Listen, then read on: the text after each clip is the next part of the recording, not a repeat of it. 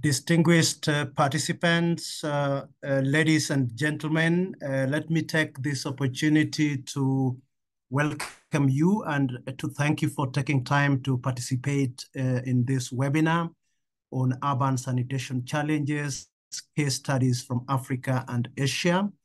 My name is Hezekiah Pire. I lead the water and sanitation team at UN Habitat in Nairobi, and I will be your moderator.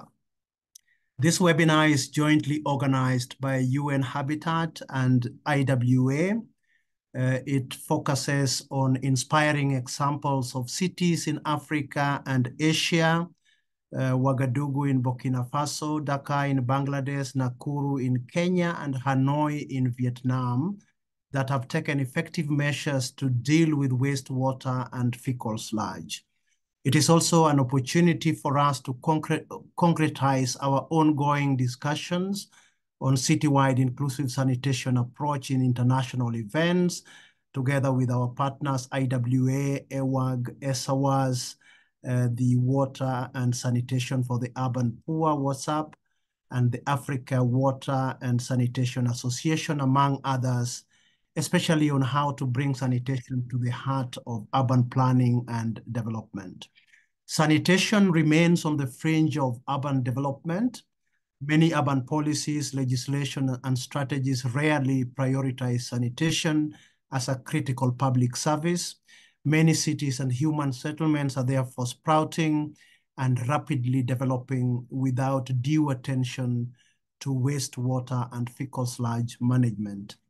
Now, to highlight the magnitude of this challenge and also to showcase ongoing actions, UN Habitat published a global report on sanitation and wastewater management in cities and human settlements in June of last year, during our second UN Habitat Assembly held here in Nairobi, Kenya. The global report is part of our ongoing program on scaling citywide since 2020 with the support from the Bill and Melinda Gates Foundation. Now, this global report has mapped 18 cities with 5 in-depth case studies covered in the report. And today we have the privilege of sharing with you 4 of these case studies. Now, before I start, we have housekeeping and ground rules. So this webinar will be recorded with your permission, and it will also be made available on demand on the IWA Connect Plus platform and the IWA network website with presentation slides and other related information. Participants are advised to use the chat box. Participants are advised to use the chat box for general requests and for interactive activities, but you use the Q&A box to send questions to the panelists, and we will be answering these questions during the discussions. So let's go to the agenda of the meeting today, and we are honored to have distinguished speakers who will present these 4 case studies from Ouagadougou, from Dhaka, Nakuru, and Hanoi, which are contained in the global report.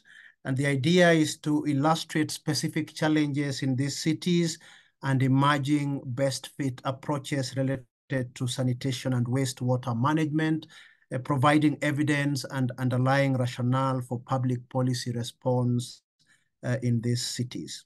To start us off and to set the context, we will be joined by our keynote speaker, Dr. Abhishek Sankara Narayan, who is a research and project manager at EWAG, Switzerland. And I will be introducing the rest of the speakers as they speak. So Abhishek, you have the floor and you have 7 minutes. Over to you. Thank you very much for that kind introduction, Pire. So I'm equally excited about this webinar because we are starting to see what CWIS, or Citywide Inclusive Sanitation, means on the ground. But in order to, as Pire said, to set the context of what is Citywide Inclusive Sanitation for those who have not heard of this term before, and how did we actually find ourselves in this journey towards CWIS and really understand the evolution of urban sanitation as a development agenda, I would like to just set the scene by providing a little bit of context. This rapid urbanization is going to mean that by 2050, 2/3 of the world is going to be urban. And the rapid urbanization that we are witnessing all across the world is particularly happening in cities of South Asia, Sub-Saharan Africa, and Latin America. And with rapid urbanization, what often accompanies is poor access to water and sanitation service, whether it's the hanging toilets in Bangladesh or whether it's flying toilets in some slums in Kenya, or whether it's simply unusable toilets in Peru. Over 1.75 billion people living in urban areas do not have access to safely managed sanitation. And added to this, about 80% of all the wastewater that's being discharged into the environment is also not having any form of treatment. So this twin problem makes urban sanitation particularly complex and not necessarily a piece of cake, as you see on the right, because of multiple issues and various pressures that are simultaneously happening. For example, there are different issues with respect to urbanization, whether it's migration, slums and the tenure insecurity that comes along with it, population density, and the inequities of urbanization that are heightened in urban sanitation is a major issue. And the other thing we need to remember is when we talk about sanitation, it is not a siloed topic. We need to deal with water supply, solid waste, stormwater, public health, and urban planning, and just general environmental health departments in order to actually make sustainable interventions in the field of urban sanitation.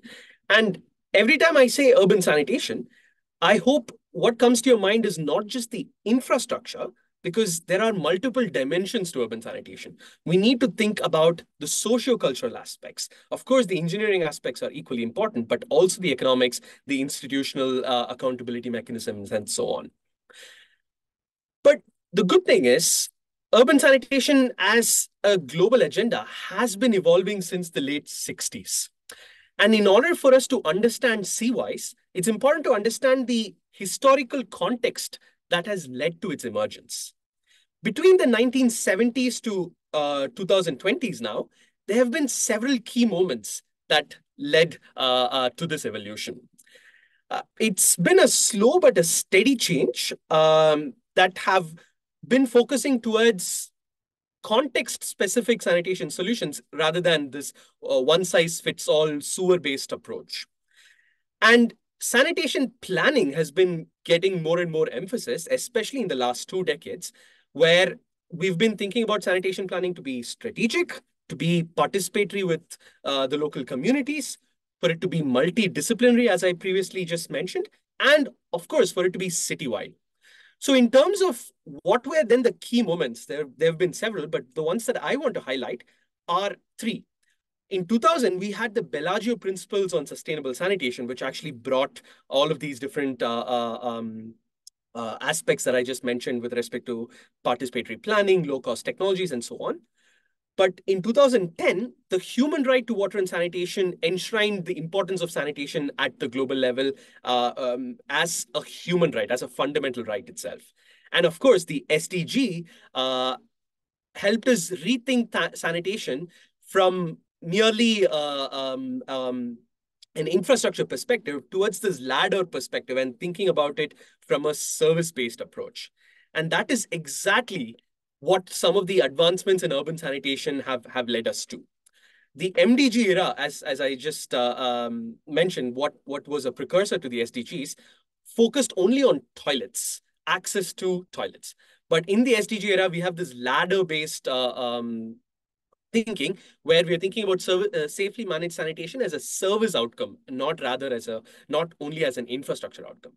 Similarly, there have been several other advancements in the technological front, whether it's advancements in the knowledge on fecal sludge management, whether it's advancements towards container-based sanitation as a sustainable service approach, or whether it's these different small-scale sanitation or decentralized sanitation approaches. There have been several developments that have happened in the technological front. And what accompanied this is also the development of resource recovery technologies, which also brought the thinking of different business models and the possibility of involving private sector and thinking of sanitation not just as a public service, but also thinking about how can private sector actually be involved in this process and creating a sanitation economy. And finally, on the planning front, there have been several useful planning approaches and tools that have been developed, which have greatly helped think about sanitation in a holistic perspective. So all of these different threads combined led to the emergence of CWIS. And what is unique about CWIS is really the consensus that it created between research institutions, development banks, philanthropic partners, NGOs, UN institutions, and of course, governments themselves. And this has led to a sort of a paradigm shift in the way we approach citywide inclusive sanitation. Now, I've used the term CWIS and citywide inclusive sanitation several times. So what does it actually mean? So this is sort of a wordy definition of saying that it's an approach where everybody in the city is treated equally to receive improved sanitation services through both sewered and non-sewered systems without any contamination to the environment. Now, that is a wordy definition, but it's simply a representation of the complexity of CWIS. However, if we want to understand it in more operational means, it's then best explained through the Manila principles, where we split CWIS into 6 main principles. And I'm not going to go into detail of each and every one of these, but just to highlight equity as an important aspect where we have to focus on outcomes where communities which could be marginalized based on gender, socioeconomic dimensions, etc., benefit from equitable sanitation. Similarly, we're thinking about mix of different technologies. The approach towards equal service outcome could take different forms. It could have a mix of technologies and it could have a mix of service or business models itself. And of course, we need to do this by having a comprehensive planning approach where we are involving stakeholders, we are thinking beyond the 5-year political cycles and going with an incremental perspective and also accounting for other urban development goals. So these are some of the most fundamental things that we need to think about when we are operationalizing CWIS. And another framework that is particularly prominent and very useful when we decide to create monitoring indicators and outcomes is the CWIS service framework itself. And the UN Habitat Global Report follows some of these service framework approach to kind of structure the entire report. So why is CWIS this prominent? Or what is the exact traction that it has gained over the past 6-7 years? Is that today, CWIS is really seen as the way forward in international development when it comes to urban sanitation projects. And the implementation of CWIS projects has been widely streamlined. And in a recent portfolio review, we saw that more than $6 billion have been invested by various development banks and in development agencies on the CWIS approach. And to support all this, there's been also a lot of research that's been done on CWIS, which then has contributed to capacity development initiatives and also tools and planning approaches to design a CWIS project on the ground. Now, we also just last month concluded a state-of-the-art literature review on what has happened in CWIS. And to just give you context, when I started research on CWIS about 6 years ago, there was absolutely nothing written on CWIS. And today I was very surprised, pleasantly so, to see that more than 77 peer-reviewed research articles, policy briefs, etc., are actually around. And then when we went into some more details, we saw that there's a few different types of frameworks on CWIS that exist. In no particular order, the one by the World Bank, the Gates Foundation, Asian Development Bank, and EWAG are the ones that are emerged as quite prominent. And although they have slight differences, they largely agree on the same aspects of what I just previously mentioned in the Manila Principles. And when we saw out of these 77 articles which topics are being largely covered, it became clear that the software aspects or the institutional aspects of CWIS actually got the lion's share of what kind of research has been happening, which is primarily on institutional regulations and accountability mechanisms and on planning. However, we also saw some gaps in terms of how CWIS actually presents its benefits to public health, to environmental health, to economics, and so on. These kind of came out more prominently as the gaps, and how the governance of mix of different technologies can be organized is also something that we found very little ideas and literature on. And some key issues that have gained prominence in the last few years, which still have to be incorporated into the CWIS thinking is on climate change, on sanitation workers, and this whole topic of integration with other urban development agendas. And that's the last piece of information that I wanted to share is water supply, sanitation, and solid waste. These are three different basic services that are very closely linked to each other. And in our problems between these three topics, and some of them are very significant. And when we think about operationalizing CWIS, we need to take this agenda to really see how can we progress further in developing a sort of an actionable guidance for implementation. And there are various ways in which you can get involved. If you have ideas for publications or MOOCs or webinars, please contact the IWA staff or who kind of get you involved in the process. So thank you very much, and back to Pire. Thank you very much, Abhishek, for that enlightening keynote. The participants will find time to engage on some of the issues you have raised during the Q&A. Speaker, Mr. Harinaivo Anderson Andreanesa, who is the Associate Professor of Water and Environmental Engineering at 2IE, Burkina Faso. Yeah, the key data for the city of Ouagadougou. So Ouagadougou is average is very low. So about more than 95% of the population has access to non-sewage sanitation. In terms of institutional arrangement, so is led by the ministry in charge of water and the sanitation, and the public utility national office for water and sanitation, ONEA, is in charge of planning and also for service provision. There are also some private companies who are actors in the sanitation service provision. These are usually the emptying and transport for fecal sludge and those who construct the toilet facilities. Informal settlement is shown in this figure. So you can have the informal settlement nearby of the picture, and as there's no settlements are not structured as formal areas. We used to have unsustainable construction, and the accessibility is very difficult. So our work was focused on, as said in the title, to analyze the extending the sanitation service delivery in informal settlements. So these are service provision elaborated by the government of Burkina Faso. And the first one is the national constitution. So actually, the Burkina Faso is the only French-speaking country in West Africa to date to have integrated access to water and sanitation as well. In terms of national policy program for the period of 2016 to 2000, which includes also to the national strategies.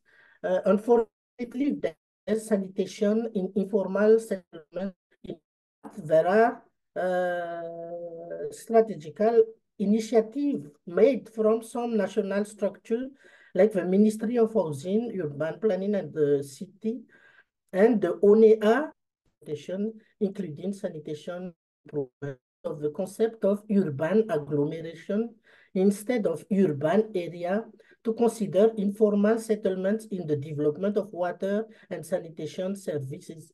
So these specific strategies of access to sanitation in Burkina Faso. And there was the project was to subsidize household latrine. So there was a new type of latrine that has been introduced. The particularity of this kind of latrine is that it is as we know in information change in terms of organization in another one. And there is also an initiative made by the ONEA who support the private companies who will build the latrine. So if you are a private company, each time you build the latrine, you will be given about 500,000 of francs CFA, which is about $8. So this amount is a little bit low, but when you, for example, the cost may be important, and actually there is a discussion to increase this fees. One of initiative also was made by the KFW, who support the ONEA in terms of activity, and this has really helped the ONEA to increase the number of people who have sanitation access in the US. To end my talk, so based on that study, we just analyze what are the good model of sanitation services adapted to this informal settlement. So there are 4 points we have highlighted. So in terms of technology, on-site sanitation are the best areas, like the Lily latrine allows for relocation in settlements with its modular design. It can be easily disassembled and moved to a safer location. During the implementation also, there is a need of always have a continuous mapping and partnership with local actors, because as I said, there is many movement in these informal settlements. So we have to regularly map what are the new organization of a city, so we can in this area. And finally, thanks also to the inclusion of the sanitation access in the Constitution, now the informal manual employers, actors of sanitation actors, they are there, they are contributing to. So now, since last year, there is a new decree that recognize officially the informal, the manual employers. And this is very important because it is of emptying are done by the manual employers. So these are the information, what access of sanitation to informal. Harinaivo for sharing with us this experience from Ouagadougou. So our next speaker is Pritum Saha from the Water and Sanitation for the Urban Poor, who will be speaking to us on institutional and regulatory reform. Saha, you have 7 minutes. Thank you, Pire. Hi, this is Pritam here. I'm currently working with Urban Water and Sanitation for the Urban Poor as their manager for monitoring, evaluation, research, and learning. And I'm an urban planner by training, and by profession, I'm working with urban water to see our findings from Dhaka city during our is gained capital of the country since years, the population of the city has grown 14 times, which results that the 300 square kilometer city is now a home to 21 million people, and the population is continuously growing 3% every year, according to um, formal sources. According to informal sources, the who is designated to control the land use of the city says that 63% of the total population, not by the people living in the city. Dhaka was once a city of canals and rivers, and five a migrant place to establish their informal housings, popularly known as slums. The slums right now, if considered all the informal settlements and low income housings, the number might shoot up to 4 out of 10. So, however, as the migrants keep coming, you can understand the settlements keep growing, and the number of canals has now reduced to 26 from 75 throughout all as per records of 2020. So now commonality among all of them, they were making waste, both solid waste and human waste, and they lack of infrastructure or facilities so that they can dispose the waste in a proper manner. So in a proper manner. So the people living in informal housing started connecting their toilets with those canals and disposing their solid waste into those canals. As a result, the water flow, not only the number of the canals, but all the water flows also reduced and kept bringing different kind of problems. Soon after that, soon after this, things started happening. Also started following the footstep of the people of the low income dwellers of the low income communities or low income areas, as only 20% system. So the rest had to be dependent on on-site sanitation system, and they started connecting their toilets with the canals, and they started disposing their solid waste in those canals.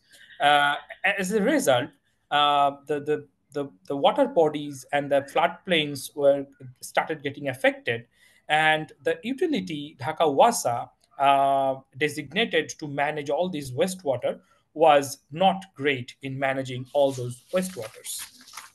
So, yeah, in 2017, Bangladesh government standards, which was absent. So nobody knew that for ensuring the containment standard when a building is IRF in 2017. However, Dhaka back then already had hundreds of thousands of buildings with no standards, and mostly disposing their sludge and wastewater in the drains, which are not meant to carry all these type of waste. However, a lately event happened that all canals and drains and the management of those drains and canals shifted from the utility Dhaka Wasa to Dhaka City Corporations, which is now Dhaka City Corporation. There are two city corporations in Dhaka. Now they are managing those drains and canals, and now they are creating awareness, as those institutions are led by public representative. They are very close to the people, the dwellers, and they have they have a good organogram in each of the smallest administrative unit of this public awareness, creating awareness events, and they are trying to discourage people to make some sort of what should I say, penalty and everything. And the best thing is they're clearing which were solid waste and making public demonstration to create further awareness. However, a large part of IRF FSM for Dhaka, and there are especially there are challenges, lots of challenges, but the shift of the institutional setup is pushing us towards this unpacking. But yeah, there are still a lot to do. So I'm closing here. Very much, Pritum, for that very informative presentation of reforms in Dhaka. Now, before we move, we're having a short poll to inclusive urban sanitation. The questions are being projected on the screen. The answer that best responds to the question also for those who may answer, but for those who are able to read them directly, kindly go ahead. We have 5 minutes to respond to the following best describe inclusive urban sanitation. You choose a single choice, a sanitation crisis, sanitation goal, everybody benefits, sanitation chain, progress required to achieve SDG sanitation targets. The rate of progress needs to quadruple. Strong political leadership is necessary. An mix of sanitation technologies from outside the country. Investment agencies are required. The third question, which of the following do not describe the campaign and awareness efforts required for urban sanitation improvement? Number 3, conducting targeted campaigns that emphasize the importance of personal and community hygiene, strengthening health clubs in schools, arresting people without toilets in their homes, and community engagement. I think you should go to the 4. What actions can improve urban sanitation, particularly in on-site sanitation, adopt the successful community-led promote seaward networks, country and high-level willingness on inclusive sanitation, address inequity in sanitation provision. Good. So the first question, we have 75% saying everybody benefits, 8% saying sanitation crisis, sanitation goal 4%, sanitation chain 11%, and climate adaptation 1%. Which of the following best describes inclusive urban sanitation? So one of the key principles of citywide inclusive sanitation is that everybody benefits from sanitation services. The next one, yes. So which of this does not describe the progress required to achieve SDG sanitation targets? We have use a mix of sanitation technologies from outside the country, getting 50%. The rate of progress needs to quadruple, 12%. Strong political leadership is necessary, 9%. Inaction brings greater costs, 19%. Investment can be a pathway, 1%. In effect, effective coordination and regulation agencies are required, 9%. So the correct answer is a use a mix of sanitation technologies from outside the country. That is the one that least describes the progress required to achieve the sanitation targets. Number 3, which of the following does not describe the campaign and awareness efforts required for urban sanitation improvement? 2% conducting targeted campaigns, 3% strengthening health clubs in schools, 86% arresting people without toilets in their homes, distributing hygiene kits to vulnerable populations, community engagement and empowerment, 6%. So the correct answer is C, arresting people without toilets in their homes. And the last question is, what actions can least enhance current efforts to improve urban sanitation, particularly in Africa and Asia? 16% regulate on-site sanitation, 21% adopt successful community total-led sanitation approaches, invest in water and sanitation infrastructure to support seaward networks, country and high-level willingness on inclusive sanitation and addressing inequity in sanitation provision as 6%. The correct answer is C, investing in water infrastructure to support seaward networks. That list describes what is required to enhance the current efforts to improve sanitation. in Africa and Asia. So thank you very much for participating in the poll. Our next speaker is Mr. Emmanuel Owako from the Water and Sanitation for the Urban Poor Kenya office. Emmanuel will be speaking on bridging the sanitation data gap in Nakuru. And Emmanuel, you have 10 minutes starting now. Thank you, Patrick. Hope you can hear me. Thank you. This is Emmanuel Owako, Water and Sanitation for the Urban Poor from the Global Office, acting head of global programs. So I'll be presenting on the data gap for on-site sanitation, a case study that was done in Nakuru, Kenya. So Nakuru is one of the cities in Kenya, northwest of Nairobi, and one of the fastest growing cities. Within the city, it's the headquarters of one of the county governments that was first to develop a county-wide sanitation investment plan. And within that county, we have a local government-owned public utility called NAWASCO, that is Nakuru Water and Sanitation Company, which has been given the mandate through a devolved function to be in charge of seaward and on-site sanitation across the county within the city of Nakuru. And for it to fulfill its mandate, one of the critical elements that has been presented is the lack of data. And this is lack of sanitation data, both seaward and on-site sanitation.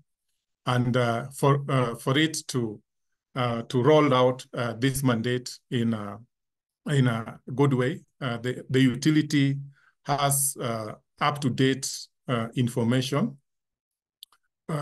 For it to roll this, the utility needs up-to-date information on certain key metrics for sewerage services with data which is readily accessible through an automated system. But to realize that the data on the on-site services is lacking because much of the cities we have sewers and the on-site sanitation is still growing. And then for that data to be available is still a challenge. And then there is also the data that is critical for investment and service planning. For example, you realize that the proportion of households with access to pit latrines and even the septic tanks within a given service area is not the data is not well collected or not readily available due to the fact that that part of work is domiciled with various institutions. So where it does exist, that data, you will realize some are part in the Department of Public Health, which for a long time, before the evolution, had responsibility on the on-site sanitation, and also some with the utility. And there is also the solid waste management that is also in the departments within the county government. So you find the data that is very critical for this service delivery has some level of limitation, and that creates a challenge for the utility to plan and also to do that accurate investment planning. And that's why this data gap remains key for on-site sanitation service. So when conducting this case study, we did realize that there is a centralized data management within the utility that is needed to be able to improve service planning. And in a collaboration effort was a collaboration effort that was done with WASREB, Aqua Consult through the funding of Gates Foundation, did pilot the UKISAF tool that was designed to assist planners and service providers in mapping city-level service coverage, costs, and also revenue models. And in this modeling, we really it was about having different models being considered. And just as I mentioned, this was not work done by WhatsApp, but we participated in gathering the case study, but Gates Foundation funded this. And therefore, the pilot developed NAWASCO's understanding of the need to centralize information within the utility, so that there is accurate data within the utility. And that accurate data is also, if it is disseminated to other respective stakeholders, then it creates a better planning perspective. And utility plays a critical role in the coordination of the NACOSTE, which is one of the platforms for sanitation implementation within the utility, within the city. And therefore, if the NAWASCO is currently strengthening its M&D systems across the utility departments and functions to ensure that there is enhanced service planning. So some of the indicators that this tool picked was issues around service coverage, equity, sustainability, the safety of the service, particularly when it comes to the safely managed fecal waste, the investment part, which I've mentioned, and the issue of subsidy where it is required. So this was a study that was meant to bring forth that investment planning with the models or scenarios, both in terms of on-site heavy investment, mixed investment, if there is sewer and on-site, and then there is also sewer heavy investment. So it gives the utility the scenarios, and that is only possible when there is data and accurate data that is able to create good models for investment planning. As I mentioned, it's one of the counties that first developed a county-wide sanitation investment plan, and then within the city where the utility operates, we still need that data for the utility to have better planning of its system. So the role of the M&D and also the coordination of the partners, of the stakeholders within the county and the utility remains quite key to be able to have accurate data and also to inform the county-led integrated plan that allocates budgets. And without data, it becomes a bit of a challenge to really influence and position sanitation as an element that could be budgeted for. So those are some of the areas that the need for data is helping the utility. And also this tool is likely to support the investment planning within the city and also to inform the county-wide implementation of the plan. Thank you very much, Emmanuel. I see that we are doing very well in terms of time.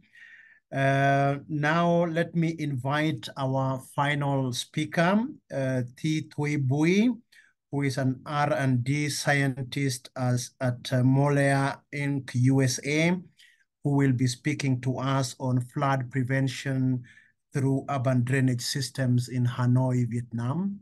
Welcome, Thi. You have 10 minutes. Thank you, Pierre, for the introduction. My name is Thuy Bui. I'm going to present the case study of Hanoi with the topic of flood prevention via the urban drainage system. Let me start with the overview of the case study. Hanoi is the capital city of Vietnam. And you know, Vietnam is located in the southeast of Asia, bordering with the China, Laos, and Cambodia. We have very long coastal line. And Hanoi cities have the population of 8.3 million. And in terms of the water and sanitation services, in 2010, it has been said that the water network coverage connection is about 42% in peri-urban area and around 71% in urban area. But recently, this number has been increasing up to like almost 60% for peri-urban area and around 80% for urban areas. The sanitation coverage is more than 60%, and about 29% of the wastewater, 2 to 8% of sludge are being treated in the centralized system. Mostly, the sewerage and drainage system in Hanoi are the combined system, which are functioning, receiving the stormwater and wastewater, and discharge them to the the water basins. So, what are the problems of this case study? In fact, Hanoi is facing too many, challenges in the water and sanitations. And in the recent decades, the water pollution and urban flooding are the major issues. As you know that Vietnam is a tropical country, so we have like the very high annual rainfall. So that's why we normally we're suffering from the flood for every rainy season. As you can see in the photo, the surface water basin is being, highly polluted because of the wastewater coming from the households living nearby the canal, discharge their domestic wastewater into the canals, and also the wastewater has been discharged into the sewer, and after the sewers, just 30% of it is being treated, and the rest is going directly to the river. So it's causing very severe problem and pollution in the surface area, in the surface water. Several weeks ago, I believe it was in May 2024, there was a very heavy rain event in Hanoi, causing very severe flood in the cities, and most of the streets in the cities just turned into rivers and causing some severe problem for the traffic and the domestic activities. As a practice, wastewater has been reused for the aquacultures and agricultures in the peri-urban of Vietnam.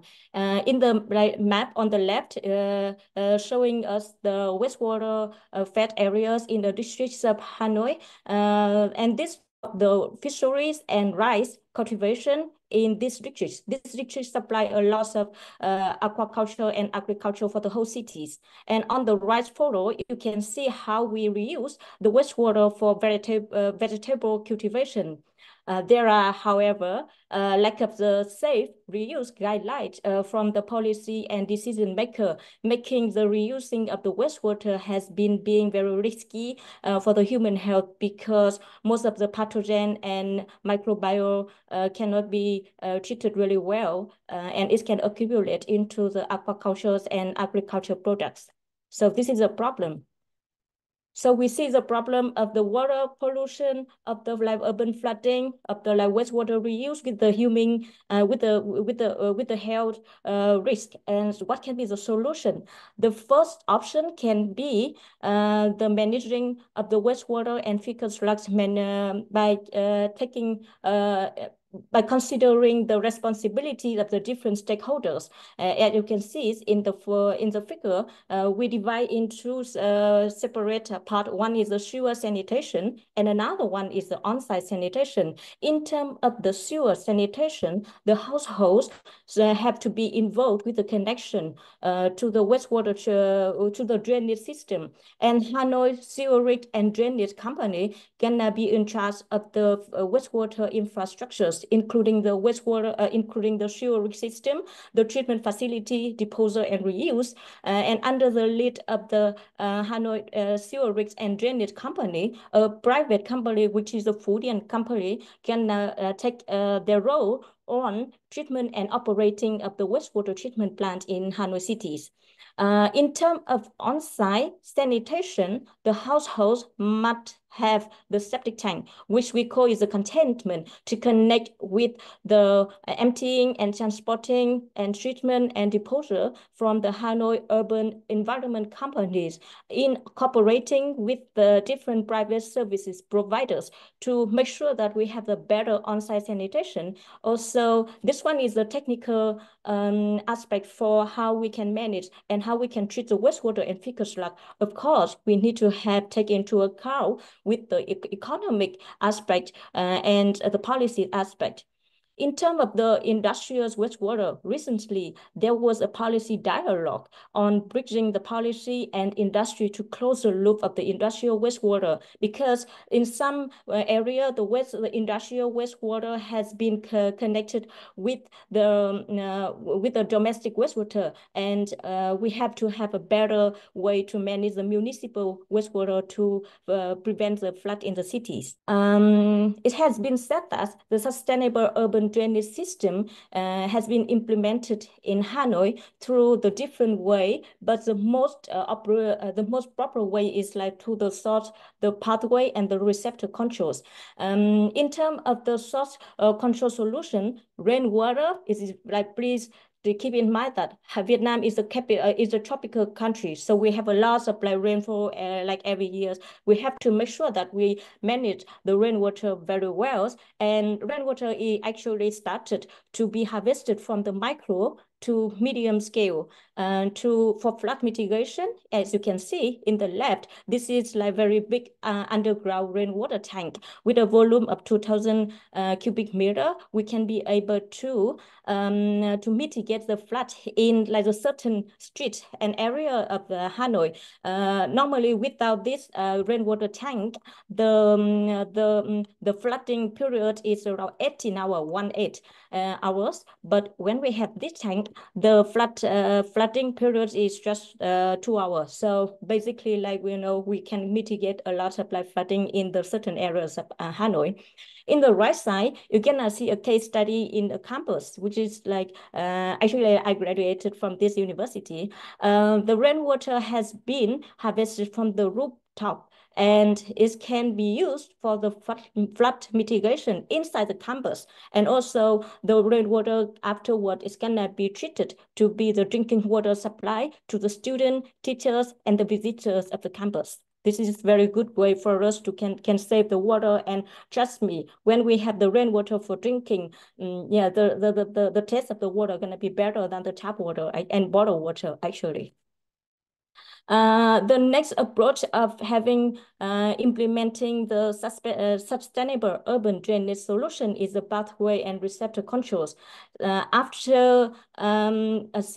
After 2008, we have very severe flooding in the cities and killing like 18 people inside the city. So Hanoi spent a lot of money on building and constructing a flood pumping station, which is a pumping station, and to mitigate the flood in the western part of Hanoi. And in Hanoi, there are 4 key rivers, which is like the symbol of Hanoi actually. But however, yeah, we are not lucky because the 4 rivers are being like dead, and there are a lot of pollution for the water.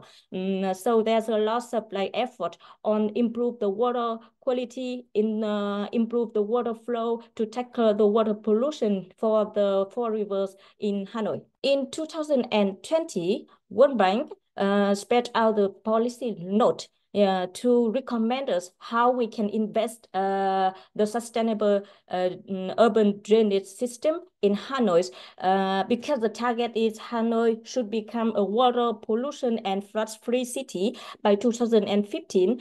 In order to that, we have to take into account with a certain activity, with a certain assumption, and have the very good outcomes. The activities based on the World Bank recommendation should focus on the infrastructures, the river flows, the green infrastructures, and also regulation and institutional reform to make sure that we have reduced risk of the flooding in the urban areas, to reduce the wastewater discharge and pollutant load in the rivers, and also to make sure that the flood mitigation in Hanoi is the outcome of those kind of recommendations. In order to better have a practice of the wastewater reuse in urban areas of Hanoi. There should be a good management arrangement between among the different party and the different department in the cities. So the city people committee gonna take a lead to the district people committee and the Department of Agriculture for the rural and development to have a better way to treat the wastewater, of course, and to convert it into irrigation system. Make sure that we have the good quality of the treated wastewater for the reuse in the fishery, rice, and in the vegetable cultivation. And also, the farmers and household should be taken into account with some like training, education to recognize the potential dangers of the wastewater reuse for agriculture without any recommendation from the policymaker. And yeah, of course, the developing an institutional arrangement and policies are very important, and we have to think how to protect the consumer. By doing though, we can have the better way to practice the reuse of the wastewater for aquaculture and agriculture. Yeah, that's it. Thank you very much. Thank you very much, Tui, for sharing with us this experience from Hanoi. Let me remind the participants to submit your questions to the speakers through the Q&A box, where we will be answering them during the question and answer session. Now, before we go to the question and answer session, we will have a second poll, which is going to be projected on the screen. And I will be helping for those who are unable to go through the questions. I will be helping you go through them.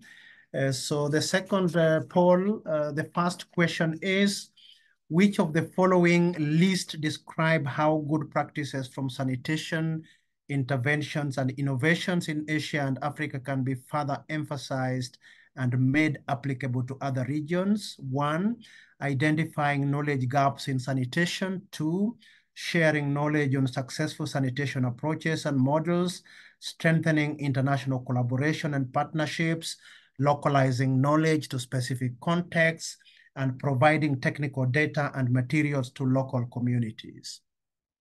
Which of the following list describe how those good practices can be made applicable to other regions? Question number 2, capacity building is one of the key components for improvement. Which of the following list describe key factors for successful capacity building implementation?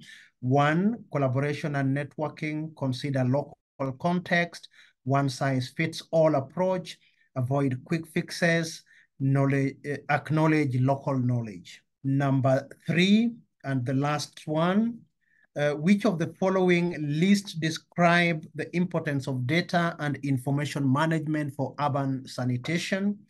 Assessing local needs, informing planning, regulation, and decision-making processes, strengthening global data collection system and national reporting, tracking progress at all levels, integrating local service data with national security. We have 5 minutes to answer the 3 questions, a single choice for each question. Please remember to post your questions on the Q&A box, where our speakers can be responding to them directly, and we will be taking some of them also during the open discussion. Patrick, if we have answers already, we can start projecting the summary of the results. Thank you. So question number 1, we have 49% for providing technical data and materials to local communities. That means that the question is well understood. So question number 2, capacity building is one of the key components. So which one least describes the key factors that makes capacity building implementation successful? One-size-fits-all approach is the correct answer with 64%. And lastly, which of the following list describes the importance of data, integrating local service data with the national security? That is the least one with 63%. I think that really clearly shows that the participants understand the topic that we are discussing today. So let me kickstart the question and answer session with a few questions to the speakers. And I will start with Professor Harinaivo. You mentioned that Burkina Faso is currently the only French-speaking country that has introduced access to water and sanitation in its constitution.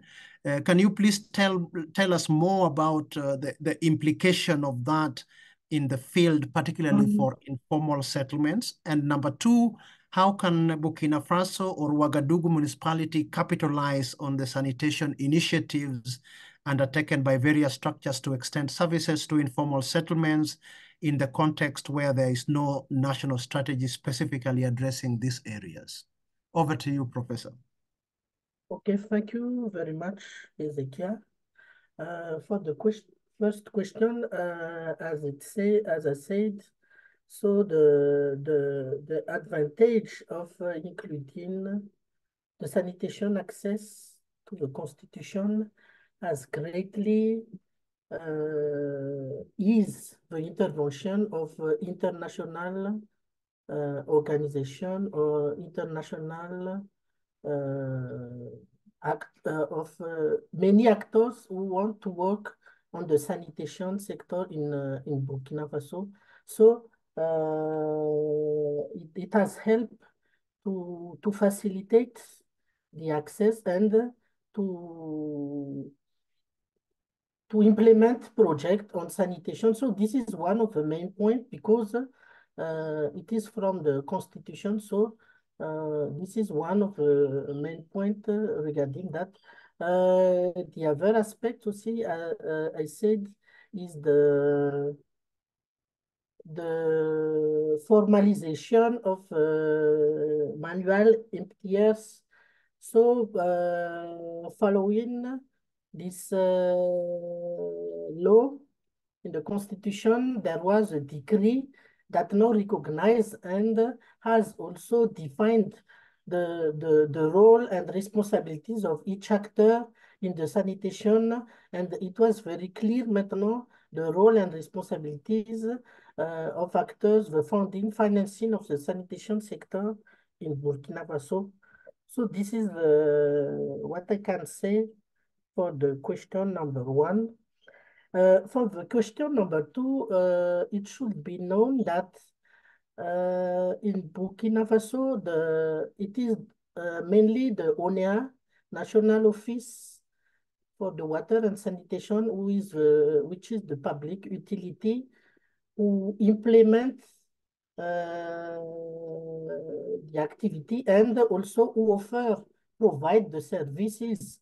So what we can say, maybe it's not exactly how the municipality can capitalize, but based on the initiative taken by the ONEA in terms of improving access of sanitation to the population in urban areas.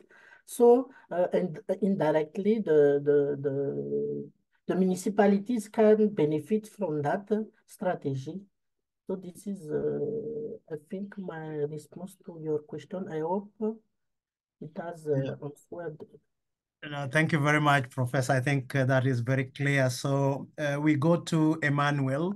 So in the Kenyan context, who are the key institutions that are critical for formalization of sanitation data for planning?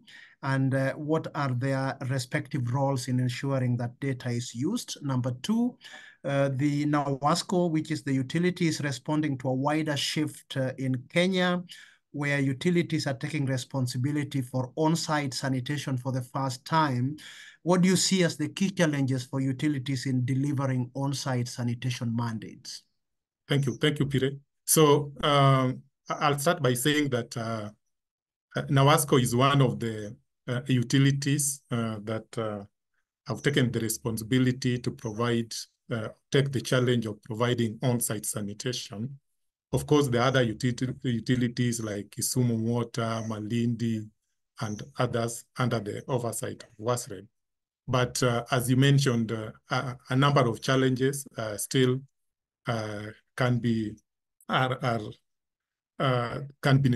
been noticed, and some of them, for example, is the lack of budgets. As I said, data drives the budgeting process, particularly within the counties, and without accurate data, you find the allocation of budgets, particularly in the county government budgets, which also help the utilities to be able to provide those services across the towns, then become quite minimal. So I would say the data being critical for the budgeting process, particularly in the context of the county integrated planning process. Now, the aspect of human resource capacity can also be mentioned in that context, particularly in terms of enforcement, which is within the county government. So utilities, of course, can provide the services, but the larger enforcement responsibility is also needed within the county context. And then the coordination, Nakuru has moved forward in terms of coordination with other players, having a platform to do that. But of course, in other cities, that is still not well structured as compared to Nakuru having a coordination platform called NACOSTEC. And then there is the fast urbanizing peri-urban areas within the service area, which is also presenting more needs for response and also for service. And those are some of the challenges that we can mention, particularly for the utilities, because WASREB is also doing a lot to support them in terms of regulatory support, guidelines, and also technical capacity strengthening. But coming again to the institutions that formalize the data, it depends. And as I said, a number of institutions are within the institutional arrangements of sanitation services still attracting a number of players. Like, for example, at the national level, we have the regulator WASREB that needs that data for monitoring of service and oversight. We have the NEMA, which is also monitoring the quality of effluents being discharged in the sewer systems. And then we also have the quality, the NOWASCO itself, or even the utilities, also monitoring the quality of effluent being discharged into their system. So all this, they can only monitor and probably enforce or utilize the data if they have that accurate data being monitored across the chain. And of course, the departments within the counties also require this data, and they are also key in validating the data. Particularly the Department of Education for when it comes to school wash, they have the Department of Public Health, also very key in terms of the on-site sanitation service provision. So a number of players are within that matrix, and the data, as I said, the formalization, WASREB has really played a great role in ensuring that that data is verified, validated with the utilities and also with other players participating in that. Thank you very much, Emmanuel, for those answers. So let's go to Pritum. Now, 7 years has passed since the regulatory framework for faecal sludge management was implemented in Bangladesh. What are the major challenges faced in enforcement of this regulation, especially in the mega city like Dhaka? And the second question is, you mentioned that the utilities are facing limitations in managing wastewater, and you also mentioned that city corporations are cleaning the canals. Could you clarify whether this indicates a shift in regulation responsibilities, or both the city, or if both the city corporations and the utility are cooperating on this task? Well, thank you, Pire, and thanks for the questions.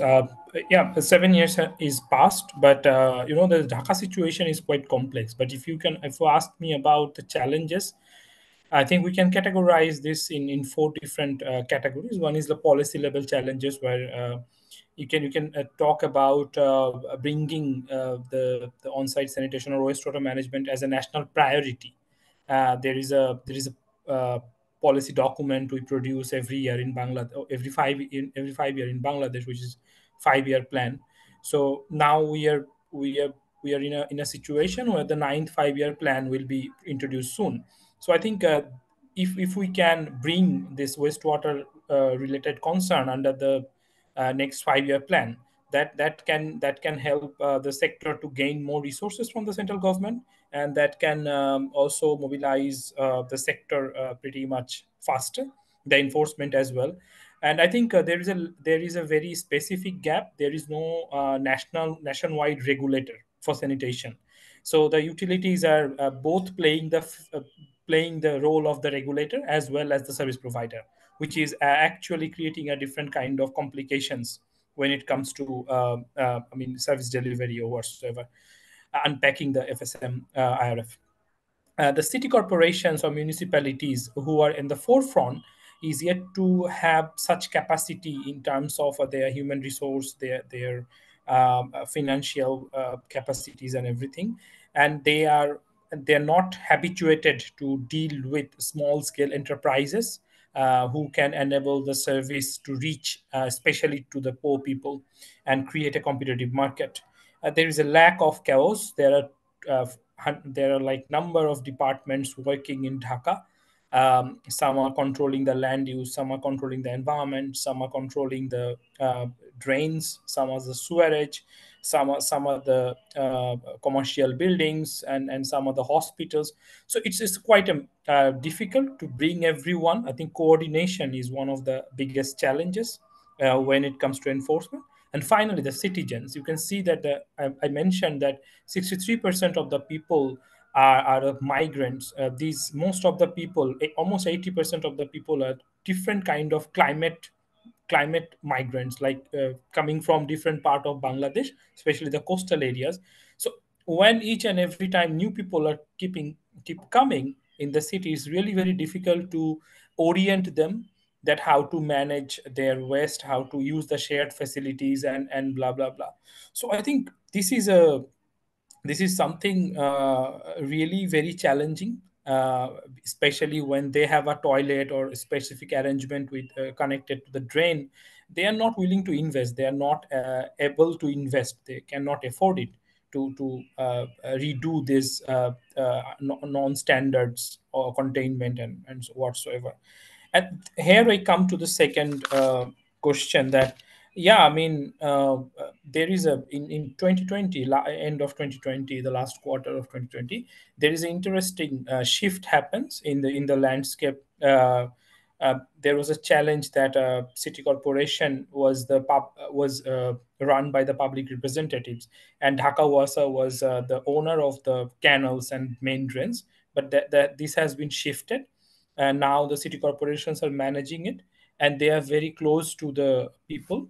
So and we can see the positive changes, and mostly like public awareness campaigns and engaging people to ensure the better management of wastewater, and especially creating a pressure to the building owners to stop illegal disposal. And this is happening just because the public representatives are now in control. So this is a positive shift, and Dhaka now the canals and main drains are now managed by the public representatives in Dhaka. I think that answers. No, thank you very much, Pritum. I think that is clear. So let's go to Tui. Now, in order to put a policy on wastewater reuse into practice in Hanoi, what would be your recommendation? And then number two, what is your thought about the sustainable urban drainage systems implementation at certain areas in Hanoi to handle other areas that are still affected by the flood? What about the international effort to support Hanoi managing water resources for flood mitigation? Thank you, Pierre. For question number one, in order to put the policy into practice for the case study of Hanoi in terms of the wastewater reuse, I think I'm gonna recommend like there should be a good agreement between the technologies and the reuse requirements. Especially we should focus on the end users, because end user can give us a feedback how they're gonna get the benefit from the wastewater reuse during consumption of the agriculture or agricultural products. And it is advised that the two-pronged approach should be considered to overcome the mismatch between the treatment technologies and the reuse requirement. For example, the local engineers, the planners, the decision makers need to be technically knowledgeable to provide the good and the proper treatment system for the each requirement based on the wastewater reuse purpose. And in addition, the donor, the farmers, the owners, or the contractor should be adapted with the various technologies and the financial supports, and they should be very flexible to accept the new technology, simple technology, but very good treatment efficacies. And there should be a good and a clear regulation on treated wastewater quality for reuse requirement, because the effluent is going to be reused in the aquaculture and agriculture. So the regulation recommendation on the quality of the effluent is really important. And we should get the farmer in the technical policy trainings on the wastewater reuse to make sure that they have the combination between the new technologies and the guidelines, the safe reuse guidelines, with their practice as a traditional ways. Combine them together to have a better wastewater reuse capacities for their aquaculture and agricultures. So that is for number one, the recommendation on putting the policy into the wastewater reuse for the case study of Hanoi. For the question number two, the sustainable urban drainage system implementation in the certain areas to handle the other areas that are still affected by flood. Actually, in my presentation, I already introduced some solution for the sustainable urban drainage system, meaning that the existing rainwater harvesting system in micro and medium scales are mostly demo projects. So the outcome from those projects are really meaningful, showing that the mitigation of the local flooding in the city is the outcome. So it's really helpful. And we can promote those kind of demo projects in other city, in other areas in Hanoi, to make sure that the different location of Hanoi, especially the 60 key flooding location in Hanoi, can be able to handle the flood. Also, for the new urban area, I believe that recently there are a lot of attention on on building the separate sewerage system, and also constructing the decentralized wastewater treatment system to reduce the loading to the combined sewerage and drainage system, also to make sure that we don't overflow and polluted loading to the centralized system. This one gonna be very helpful for the flood mitigation for the cities. However, the street, as you can see on the photo from my, the first slide in presentation, the streets in the city are still turning into the river when heavy rains. So it demonstrates that the inequality, the inequality between the sustainable urban drainage system implementation and overloading wastewater, stormwater infrastructures are still there. So it requires more effort to implement sustainable urban drainage system in Hanoi, because still we spend a lot of effort, spend a lot of money on mitigate the flood in Hanoi, but still, when we have the heavy rain, we still see some, streets and some certain areas, especially the 16 key location in Hanoi, still suffering from the flooding. There are a lot of the international effort in both the technical solution and the soft measures supporting Hanoi to measure to manage the water resources for flood mitigation. For example, in 2019, World Bank commissioned to undertake a study on the water pollution control in like 4 key rivers of Hanoi, to have a better water quality, to have a better flow, and to control the solid waste from the resources. And this study also focused on the wastewater management in 2 key locations which are suffering from very, very severe flood in Hanoi. In 2010 or 11, I believe, an ODA project funded by Japanese government on building the large flood pumping station to mitigate the flood in Hanoi. Make sure that we pump all the stormwater through this flood pumping station. However, it is not yet full capacity, so the city is still affected by the flood. Some other demonstration projects on the rainwater harvesting system supported by the Korea partners has been conducted in Hanoi, especially focusing on the community-based level to harvest the rainwater for the multi-purpose. One is for flood mitigation, and the second one is like for water supplies, and the third one is like for groundwater recharges. So we have a lot of the effort from the international organization to help it in terms of the technical solution, in terms of the soft measures, to prevent the flood for the case study of Hanoi. Yeah. No, thank you very much too. I think that is very clear. Now to wrap up this segment of Q&A with our speakers, let me turn to our keynote speaker, Abhishek. Now you identified in your keynote that there are certain key issues that have gained prominence that need to be incorporated into the CWIS approach, issues around climate, sanitation workers, and integration. Has the research institutions like EWAG started thinking about the need to integrate these new issues coming up that will impact CWIS approach?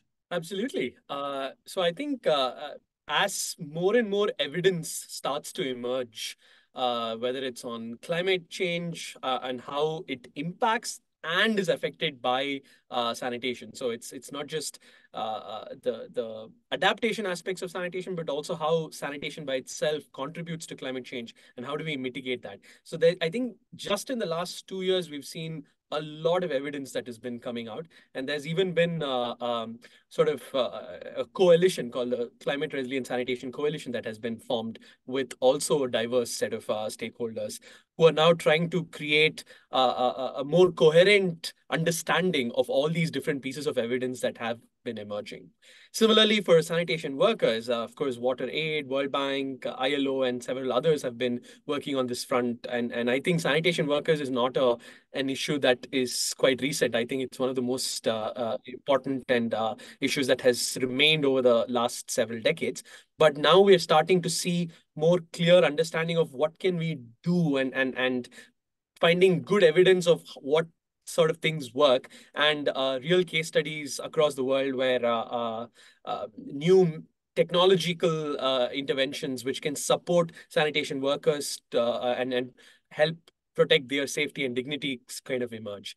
In the same way, I think integration is another key topic that has been something that EWAG has been working on, but also several other research institutions looking at how do we plan things synergistically.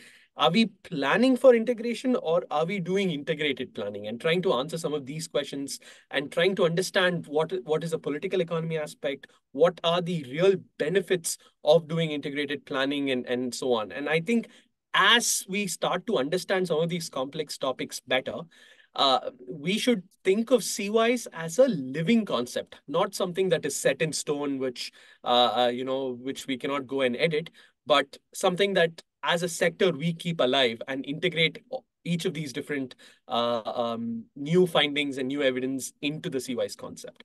So I hope that answers your question briefly. No, thank you very much. I think it's very clear, Abhishek. And ladies and gentlemen, I think the Q&A box has also been very active. We have received 10 questions and 9 have been answered. And I see that the last one is also being answered.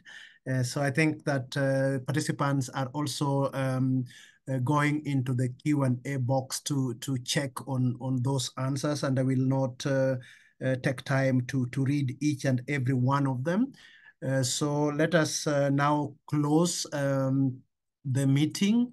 And I don't want to try and recap the rich discussions that we have had in this session, but some points stand out. One is that, like Abhishek says, most of the research and knowledge has been documented so far on issues around institutions, regulations, and planning for CWIS, but major gaps still remain on the impact of CWIS on public and environmental health that needs a little more research, how the mix of technologies can be chosen and governed, and key issues that are gaining prominence that need to be incorporated, including climate change and issues around sanitation workers and integration.